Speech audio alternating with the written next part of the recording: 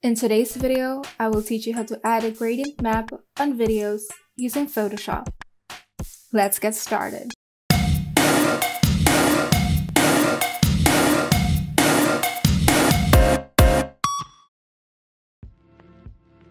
First, open an empty canvas with the aspect ratio and resolution of your choice. Now, add in the text that you would like to put onto your video clip.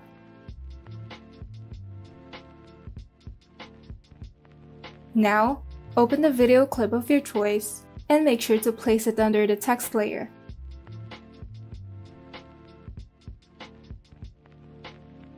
Now, create a new fill or adjustment layer and select Gradient Map. In the Adjustments panel, you can choose between the presets provided or you can customize your own.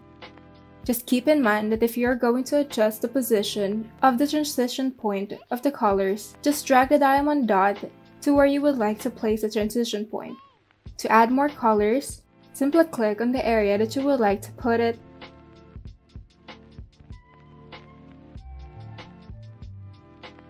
and change the color on the color palette. You can also change the opacity of each color by clicking on its adjacent arrow.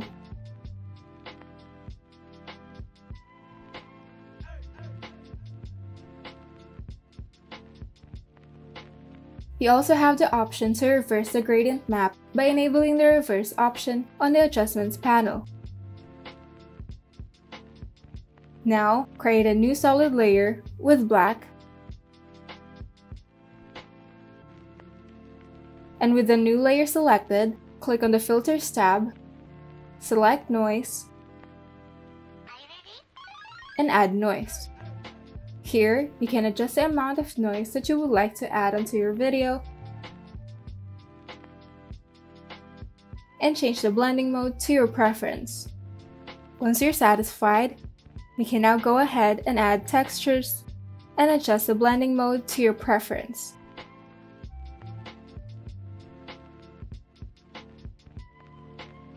Also, make sure that the layers are applied throughout the length of the clip.